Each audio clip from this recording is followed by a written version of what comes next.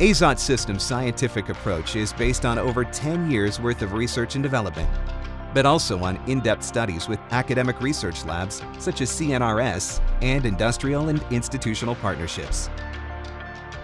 The study of various models of gas exchanges and of scientific publications has made it possible to lay the foundations for a new scientific approach, relying on a committee of experts, hyperbaric physicians, physiologists, physicians. Our experts have analyzed over 1 million dives of all types in order to identify the common causes of these accidents, and especially their connection with the presence of microbubbles.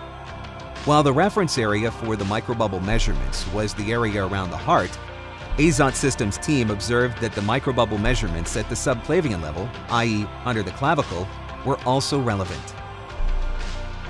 These analyses also confirmed that among all the risk factors connected to decompression sickness, the level of microbubbles measured after the dive associated with the dive's engagement level, i.e. its duration and depth, are an important component of the risk. The O-dive technology relies on these results and on the scientific consensus stating that a diving procedure that only generates a small amount of bubbles is considered to be safer. Therefore, it is necessary to invite divers, if necessary, to introduce changes in their procedures and practices in order to cause less microbubbles and to increase their safety.